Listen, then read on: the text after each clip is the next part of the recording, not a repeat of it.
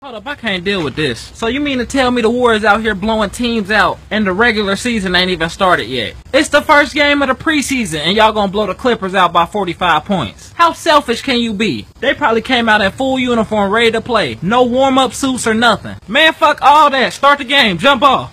Will y'all calm down? Damn, it's preseason. I don't know why Doc Rivers put them through that last night. Everybody in the starting lineup wanted to reschedule, but he gonna make them show up to the Oracle Arena anyways. And they done got blown out by 45 points. Nigga, if you getting blown out by 20 points, it's time for you to leave. Shit, if I was Doc Rivers, we would have been back in the locker room putting together a new strategy for the next game. I would have not kept my team out there to get their ass beat like that. I'd have been like that one parent watching his brave kid get his ass beat. Come on, that's enough. No, no more. Come on. Come on, look, you gotta learn when to stop. I was about to press charges on his ass. Now I'm scared for the Western Conference. I'm scared because the Warriors out here looking like a created team, playing like some shit off Space Jam. I don't see why the Clippers fans stayed to watch that whole game. As soon as Kevin Durant hit that first three, I would have got up and left instantly. Let's go, Clippers. Don't get them nothing.